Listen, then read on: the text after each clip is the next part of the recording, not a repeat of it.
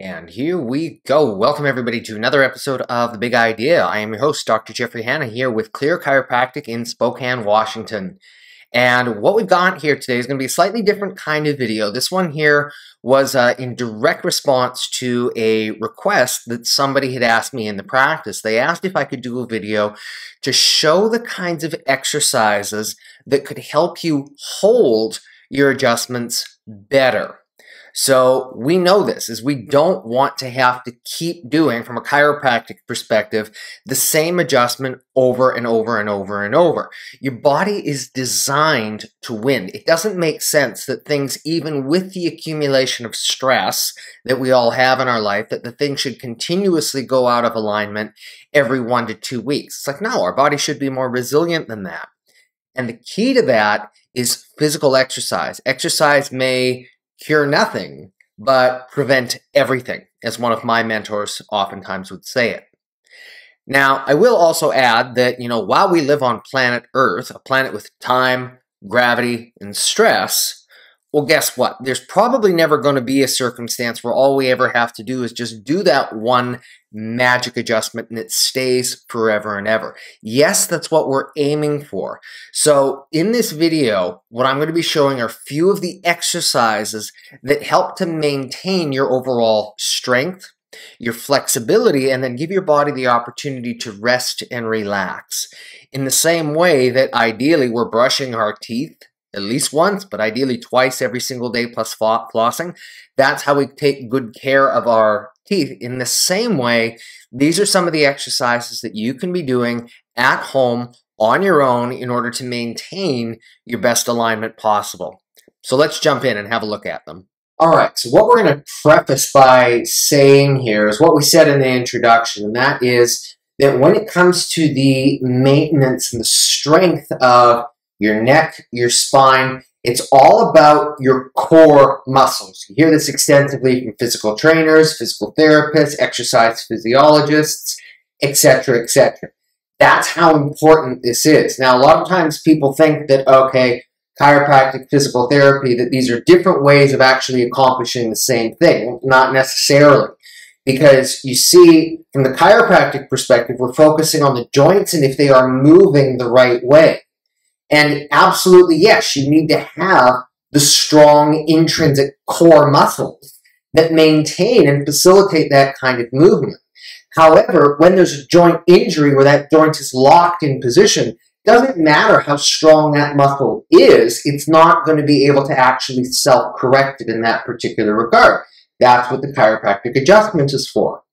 But in the same breath, if you don't have strong intrinsic core muscles, well, guess what? We can make that correction, but just as easily it may be able to lock back out again. And so what we need, ideally, is both things coming together. I'm not going to pretend to be a physical therapist here, but what I want to showcase for you are some of the more basic kinds of exercises that you can be doing at home that are going to help in order to maintain your correction as well as possible. So I will emphasize first and foremost here that if you are nursing physical injuries, different things like that, always make sure that you are not just following this guy on the internet showing you these videos. Have the conversation first with your physical therapist, your chiropractor, your medical physician, whoever, to make sure that this is actually going to be appropriate for you. Now, it's going to be 3 kinds of general activities. So we want to be working on exercises that improve flexibility, exercises that increase strength, and then also exercises that actually allow things that opportunity to be able to relax. I'll emphasize the one first when it comes to strength and maintaining that integrity there first and foremost. This video is not really going to be about those kinds of movements activities. Anything, though, that engages your core to where any part, whether it's your abdomen, whether it's back, whether it's the pelvic floor, provided that you are maintaining the correct orientation of your head on top of your shoulders, that's going to be good for you. And that's going to be the key, is that when you are doing physical activities that focus on strengthening, it is imperative that your head is sitting in the right place over top of your shoulders. Otherwise, you are not doing that exercise in a way that's going to develop the strength. A lot of times people want to know, What kind of exercises can I do to increase the strength of my neck? And here's the problem, is that the core muscles that support your C1, your C2 vertebrae in particular, they're not really designed for motion. They're more so designed as proprioceptive organs, sending your brain information about where your head is in open space. So what's important there is simply put your posture. Now, there are other bits and pieces that we talk about in other videos, but what I'm illustrating here first and foremost is the neutral head position. And this is the position that you need to be keeping your head for all of the activities I'm about to show you. And in brief, where it is where your ear is lined up level over the tip of your shoulder, just like this. So we all have the tendency to let the head turtle or stick forward like that. Whether we are typing on a computer, looking down at our phone, whether we're just having casual conversations with people, we have the tendency to look forward. I do in practice as well. All of the world is designed where we are leaning forward, extending the head forward like that. And the problem with that is that your head, which normally is going to weigh somewhere around 8 to 10 pounds, every inch that it goes forward, the effective weight and stress and strain down through your shoulders, down into your low back, is going to double. Therefore, the first step is making sure that we are actually keeping our head in the right position and the right orientation as much as possible when we are doing these activities. And it's not where I'm looking up at the ceiling. See, yep, my head's even over my shoulders. No, that's cheating. It's where your chin is tucked in like this. So you keep your eyes level, and I oftentimes would say this is not unlike, okay, wear your glasses like your grandmother. Lower them down over the brim of your nose. You don't actually have to do this, but you'd be able to see that vertical brim right there. That brim needs to stay level with the horizon. So you're not tipping your head back, and you're not tucking your head down all the way per se. It's just keeping everything level. Just like that. And that's actually the first exercise there, what we call chin chucks or chin tucks. This can be done either against a wall, against a chair, or upright standing. It doesn't matter. But simply put, what we do is we bring the head straight back over the shoulders and bring the chin in. Not chin down, not chin up, just chin straight back. And we hold that position for 2 minutes. A great time to do this is when you are brushing your teeth, specifically if you're using an electric toothbrush. Why is that? Well, it's because, it's kind of hard to do that if you're doing it manually like this. But with the electric toothbrush, the toothbrush is doing the work for you. So you can keep your lips closed so that you're not blasting toothpaste all over the place. But what you do by pulling your head back like that, that vibration and keeping your head in that position will actually activate all of those muscles in and through the back of your neck, and also reduce the stress and strain on the muscles on the front of your neck. And you want to be able to ideally hold that position for, as we said, 2 minutes, which guess what? It's the exact same time that you are brushing your teeth. So if we can take any activity that you're already doing and tie it into something new rather than have to recreate the wheel, my opinion, that oftentimes works better, somewhat easier to implement. Now, again, you don't have to be doing this activity when you're brushing your teeth. You're doing this at any point throughout the course of the day so that you can get best benefit. So that's going to be exercise number 1. Exercise number 2. These are what we're calling bobbleheads. We see all the time where people say, oh, it feels like I just need to stretch my neck or stretch my shoulders, something like that off to the side. But what people don't realize that they're doing is they're actually jamming the joints up. And yes, it sometimes might release and sometimes might feel good for all of about 20 seconds. But the problem is that if it ever releases in that way, it's usually because you got excessive movement through the areas that are already moving too much, rather than releasing to the areas that actually need it. In addition, it causes the joints of your neck to jam lock against each other, which means that it's not actually producing any true benefit whatsoever. So instead, what I advocate is what we said are the bobblehead exercises. So what is a bobblehead? Well, a bobblehead doll is a little something that moves like this. So from the front and then from the side. So if and when you feel the muscles are tightening up. Okay, the first thing you need to do is chin chuck. Make sure that your head is in that nice neutral position. The second thing that you'll do then is you're going to pretend that you are in a very, very high set collar, like this. In other words, it is impossible for you to move your neck. In the same way we'd say, okay, this right here, there's my head joint, so right up at the top, and then this down here, my elbow represents this little part here at the base of your neck. So what we are not going for this, where all the movement is occurring here. So no, the head stays over the shoulder like this. And then what we're going to be doing, just about an inch or so up and down, slow and controlled, is just nodding. Like this. And yes, you will get some movement through your neck. It's inevitable, but it's about where that movement is originating from. You need to imagine that the movement is coming from right here at your ear, that is the pivot point like that. Now what that's going to do is that's going to facilitate normal motion through all of the joints of your neck, which are oftentimes going to be locking up, in a way that's not going to cause further injury, jam lock, or anything like that. Now, a lot of times people want to know, oh, okay, can I also do the same thing side to side, and can I do it with rotation? I don't necessarily recommend it, especially with rotation, because you're more likely than not to actually just make yourself dizzy in the process. And so instead, I just advocate the up and down. That is usually more than sufficient in order to release the tension through these areas here.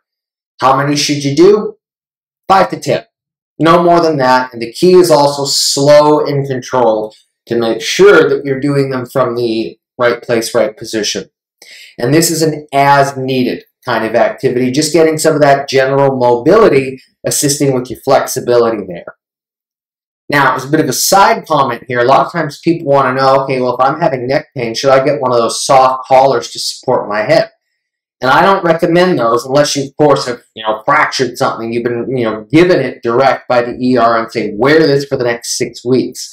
And the reason for it, we know that expression. If you don't use it or you abuse it, you lose it. So when we wear a collar around the neck, what we found through the research is that the muscles can actually start to decondition. And if the muscles are deconditioned, that's the whole point of this video, it means that you're more likely to experience relapses and different kinds of injuries, the exact same thing that you're trying to actually prevent. So far better that we're actually trying to maintain the head over its normal position on top of your shoulders, just where it should be, right there. So, those are my thoughts on the soft collars. And that was also then the end of exercise number 2, the bobbleheads. Now, exercise number 3. This is the relaxation exercise. In its simplicity, this is one of the very best exercises that I think you can do, not just for your neck, but really for your entire spine. I'll admit, I'm guilty. I've never done yoga in my life. But the benefits of it, because it enhances full body flexibility, are massive. And at the end of every yoga session, they do what's called a shavasana, aka corpse pose, where all you're doing is literally lying flat on your back on the floor. Nothing under your head and without bending your knees. Why?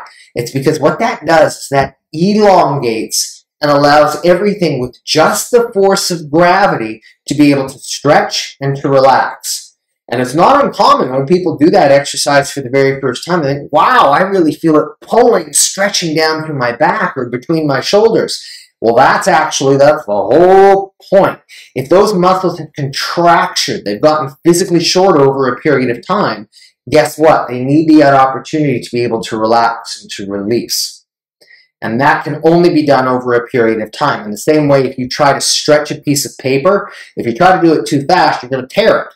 But if you do it slow and controlled, you can actually produce stretch over a period of time. And because this is a stretch that's done for long-term benefit, you take your time with this one here. And I'll show you, it's pretty simple, pretty straightforward. But you can do this either with nothing under your head, or I actually recommend one of these devices. I get no endorsement, I get no kickback, But this is an example of a cervical orthopedic device where what it does is it supports the normal curve of your neck, but it is soft enough that it's not going to be producing excessive strain and resistance. My own neck is very, very finicky, and so a lot of the different devices that are out on the market, they're trying to produce too much stretch too fast. And if you are producing too much stretch too fast, then what did we say? It produces resistance. If there's resistance, that's not actually going to produce the relaxation and enhance the flexibility that you're actually trying to achieve. So instead, we recommend one of these here, again, a Cervical neck relief device that you just simply put under your head while doing the activity. You don't need it, but that's the one that I like the most. And I will show you how the exercise is done. And it is really remarkably similar. You lie flat on your back on the floor, just like this, arms down to your side. If you are needing a lot of attention, you need stimulation, yes, you are allowed to look at your phone, you're allowed to read a book, but ideally you're just simply lying there. And if you are using one of these devices, as we said, it just simply goes under your neck like this. Now, to increase the stretch, what you would do, you'll see that what I'm doing with my feet here is I'm actually pointing my toes up toward the ceiling. Why is that? My feet actually have the tendency to point straight down like this. And that's part of what produces the various bits of tension through my body. But when we stretch the feet up, toes to the ceiling like that, lying in this position, what it does is it actually will enhance that overall stretch through the body. And then we just simply we lie there like that for a period of time. Question is, how much time should we actually be doing that for? Well, ideally 13 minutes, and I recommend lying down on the job. What do I mean by that? A recess break. That it would be in the middle part of the day, not right when you've just woken up, not right before you're about to go to bed in the evening, but in the middle part of the day, between activities where you are most active. Now, I get it. You're not going to be able to always do that. So you do the best that you can. The therapeutic value happens between about 8 to 13 minutes. So that's how long you ideally would be shooting for here. Now, as I also said, because many times people will experience pulling down to the low back to the point where it can actually be extremely uncomfortable. And of course, if you're experiencing vertigo, dizziness, or other problems when you're in a lying down kind of position, you may need to be able to build into this one here. So even though this is a very simple exercise, if you're experiencing problems, do not overestimate the challenge that it can put on your body. So what I recommend is that you start at 2 minutes. Aim for 2 minutes, that's it. If you can't even do that, aim for 30 seconds. But if you can do 2 minutes, easy. Well, then tomorrow, aim for 3. If you can do that easy, next day aim for 5, aim for 8, aim for 13. And so there you go. Beyond 13, the law of diminishing returns kicks in, and that is there's no additional real benefit. It's so subtle, you might as well just pull up stumps right there. Now, sometimes people do ask me, okay, wow, that feels really, really comfortable lying down on this. Can I sleep on it? I don't recommend that, and it's because I have had a few people fall asleep while using these before. Some people, no harm, no foul. But other times, even that little bit of the curve is enough again over that long period of time to produce that extra resistance. And that, unfortunately, is what actually goes counterproductive, and it ends up pulling their body out of alignment. And so I repeat that you want to do this slow and controlled. So there we have 3 very basic exercises that work on flexibility, rest, and then also that core positioning activity that you need for any and all other kinds of physical activities that you're going to do. I repeat, no matter what exercise you're doing working on your core, in order for it to work, you have to make sure that your head is properly aligned over the tips of your shoulders like this. If you're at the gym, if you're running or whatever, and your head's sticking forward like this, you lose all of that benefit right then and there. Now, when it comes to full spine flexibility, there's a basic exercise protocol that I do want to show you here as well. And it's called the 5 Tibetan Rites. I was introduced to this probably 3-4 years ago as just a general way that you can wake up and get movement and flexibility through all parts of your body.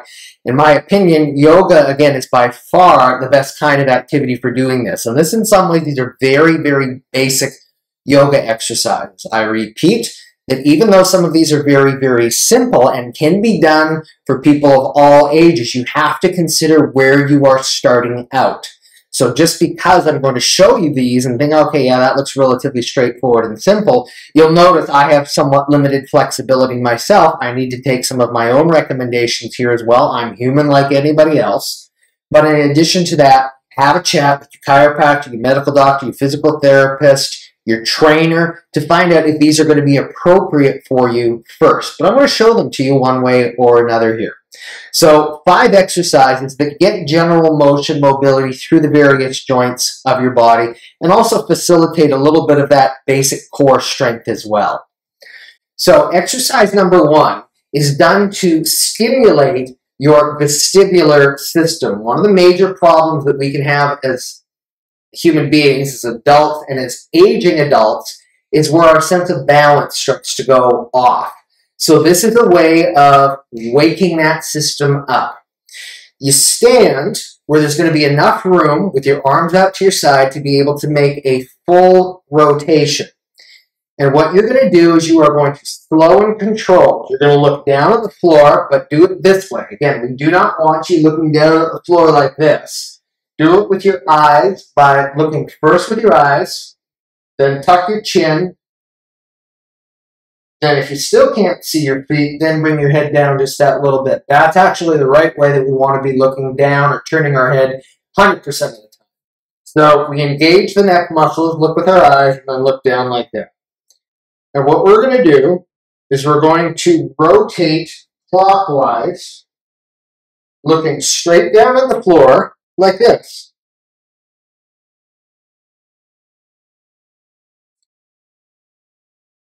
And that's it. You're not trying to make yourself dizzy, but depending on your level of training, yeah, you could actually be feeling that little bit off balance.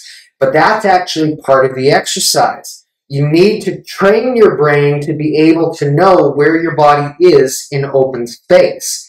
And if feeling that little sense of disequilibrium, to be able to bring your body back to center. Why? Because if we lose the ability to do that, guess what? We're going to be more likely to suffer, to experience falls, physical injury, and all of the problems that go along with that. Now, you can start out, and I recommend doing it the same way. You start with just 2 of these to see if you can physically do it at all. If that's easy, well, then the next day, do 3, and 5, 13. In this particular case, there is no magic number. But there's no real, again, therapeutic benefit when we start going, into 30 repetitions, 40 repetitions. So it would be more a matter, when you get to maximum training, is how many repetitions can you do slow and controlled in 2 minutes. So the entire protocol that I'm going to be showing you is going to be something that takes no more than about 10 minutes. So with these repetitions, and I repeat, you're not trying to make yourself a spinning top. How many times did I turn around in 2 minutes? No, no, no, no, no. That's not what we're aiming for here at all. It is about slow, controlled. Just going at whatever pace is comfortable for you. Because you can appreciate it. If you're 20 years old versus if you're 80 years old, you're probably going to want to do it a little bit different. Tailor it to your own needs. So that's the first one right there. The second one is where you're actually going to be working to engage your core muscles, doing a bit of a jackknife kind of pose like this. So what you'll do is you'll come down onto the floor. And yes, you're allowed to use a yoga mat or a carpet if you want to make it just a little bit softer. But in brief, what we are going to be doing is we're going to be lying down on our back like this. And we're going to be making sure that we're keeping our head and our neck in that position that I'd shown you earlier. Slide a little bit more like this. And what we're going to be doing is we're going to be activating the core muscles through your stomach. And you do that as if imagining that you're breathing in, pulling your belly button up towards your head. And as you do that, you're going to tuck your chin in and elevate like this. So you are going to be bringing your chin in first and then elevating your legs. Now, what's very important that you're not doing is you're not sticking your head forward like this. There's a big difference between this and that. So one of them, you're tucking the chin in first and then pulling up. And as you pull up, that's the same point where you bring your legs as high as you can. If you can only bring them to here, that's fine. If you can bring them all the way up, if you're more flexible, and if you can bring more of your body up, that's also great. I'm just showing you where I am. And if you can only do it like that, a little bit off the floor like that, guess what? That's still going to engage those core muscles that you need right there. And so the same thing again, you're going to do however many reps feels comfortable for you. Now it's important, and I'm holding my hands out like this, not because you have to, but so that you can see that I'm not pushing up and making my arms do the work. You want your neck and then your abdomen and your legs to be doing that exercise for you without the hands. So that is exercise number 2. Exercise number 3. These are going to be where you're going to come up onto your knees like this, and you're going to be arcing and elevating, releasing things through your shoulders and also through your back.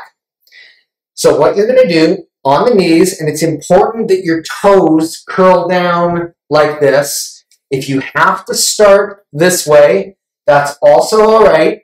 Again, start with where you are. Any of these can be modified for where you are starting. But the ideal, and this is very difficult for me to actually do, which is why I work on it, is where your toes are flexed up and curled like that. So you're on your knees, your spine is straight, you bring your hands down around your ankles.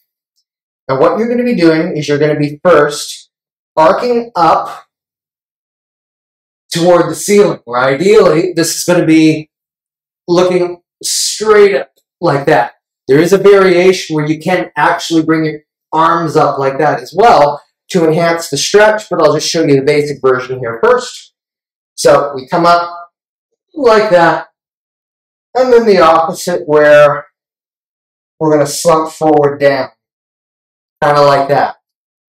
Now do pay attention here. I'm not letting my head lead like this and then leaning back. So again, we're keeping the head in that neutral position. That's what's essential for all of this to work in the first place. So the head is over the shoulders.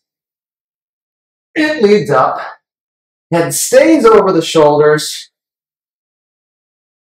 And then it lumps down. And as we do that, we're going to be engaging and getting, as you can see, this arcing motion through our pelvis, through our shoulders, through our hips. But in this up and down kind of manner, just to get the general mobility. Even at this point, if you're noticing like, whoa, I feel like I'm breaking out a little bit of a sweat, good, you're waking your body up. This is a perfect kind of a gentle routine where you can do that. So that one there, exercise number 3. Exercise number 4, this is where you're going to be engaging your shoulders and your hips. What you're going to do, you're going to come on your backside. You're going to plant your hands about where your hips are like this. And you'll have to fiddle with this one here just a little bit to get the right pointing position here. Because what you're essentially going to be doing is you're going to be swinging your body like this. And ideally, it would be in a way where you're not having to sit down each and every time. So, what's going to happen is you're going to start like this. Heels planted on the floor. It doesn't really matter where your toes are. And what you're going to do is by swinging your hips forward, bending your knees, you're going to try to get as if your stomach, your chest are going to be flat. But again, only go as far as you can. Like that. And then you'll come down where your backside will slide between your hands, stretching your hamstrings, the back of your legs, through here. Yes, you can come all the way down into like the full sitting position, but it's actually better if there's that tiny little gap where that's actually engaged. And as you can see, I'm using my arms to keep my body up like this. So what we're doing is we're actually going to be waking up shoulders and also hip, while at the same time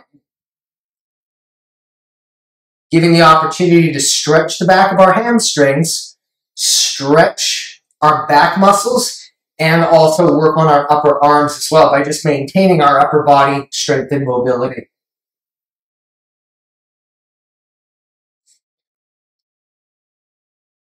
And that's the action right there.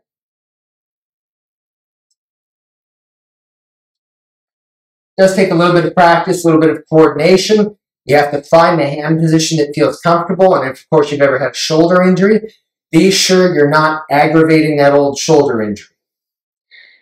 The last exercise out of this series then is where we are going to be doing cat stretches, downward dogs. So this one here, again, even if you've never done yoga, you've probably seen this kind of stretch and you understand it's important. So again, we're going to be planting our toes down on the ground if we can, and if we can't, that's all right as well. And you're going to start kind of like this, where your legs are straight, hands whatever position is comfortable, and butt going straight up in the air. Now what we're going to do is we're going to come down, arcing like this, looking straight up at the ceiling. And then we will reverse on that, coming up. And when you come up, it's not just a passive, okay, yep, I'm up.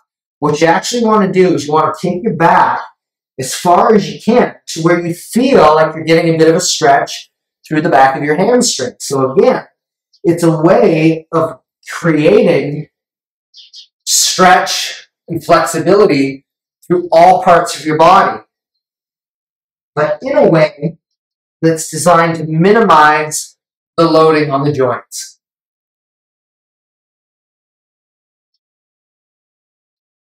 And it's simply put, it's just back and forth like that.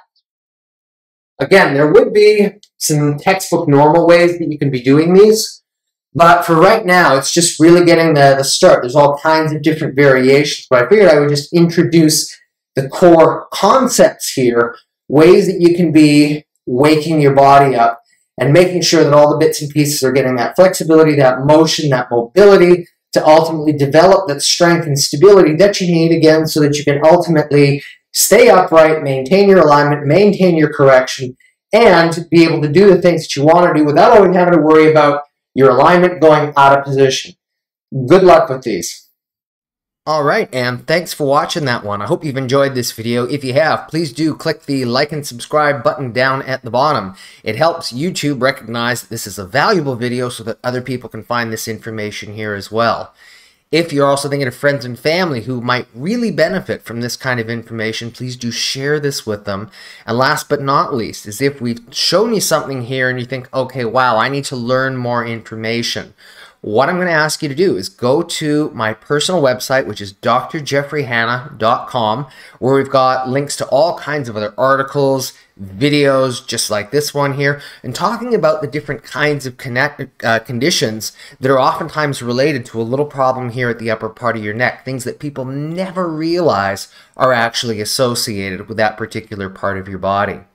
And if you're looking then for care and ways that we can help, reach out to me. You've got my email on the website there. And alternatively, what you can do is you can go to blairchiropractic.com if you are not in the Spokane area, so that you can find a Blair upper cervical chiropractor closest to you. Now, if of course you're in the local area, relatively speaking, and are looking for help, what you do is you reach out to us. We're at clearchirospokane.com, and you can call us direct at 509-315-8166. That number again, 509-315-8166. Thanks for watching the video. We look forward to hearing back from you. So until next time, this is Dr. Jeffrey Hanna at Clear Chiro Spokane. Get well, live well, and stay well. Take care. Bye-bye.